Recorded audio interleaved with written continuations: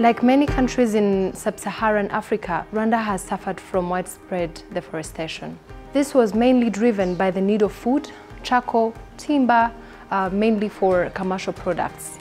Deforestation in Rwanda led to extinction of 1,000 species, degraded lands, heavy soil erosion and landslides. Rwanda set the ambitious target of bringing 2 million hectares of degraded and deforested land into restoration by 2020.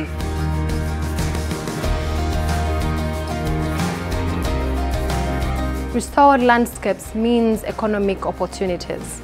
The promotion of ecotourism not only benefits the nation, but also promotes rural development and the well-being of village people.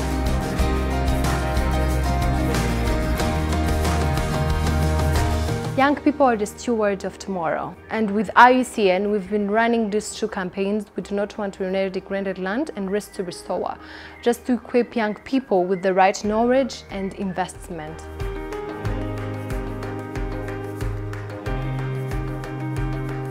My vision for the next decade is a poverty-free, clean and green Africa. I see myself as one of the African influential leaders who will mainly contribute to the eradication of hunger, malnutrition and poverty through right investment in the agriculture sector and women empowerment. Rwanda has made great strides in restoring its degraded and deforested landscapes. Maintaining the momentum is vital. The future Rwanda that I see is the one that restores more than it consumes.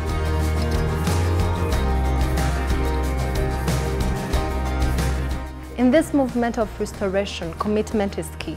Just like COVID-19, land degradation and deforestation are global threats. When we do not learn from other countries' shortcomings, we are doomed to fail. Joining the Bonn Challenge does not only give a nation access to technical support, but also a leverage of domestic programs to achieve global goals such as SDGs.